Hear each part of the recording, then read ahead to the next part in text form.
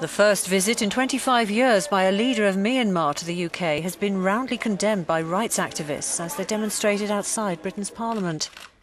Meanwhile, inside No. 10 Downing Street, Prime Minister David Cameron welcomed President Thein Sein, especially when the latter promised to release all his country's political prisoners by the end of the year.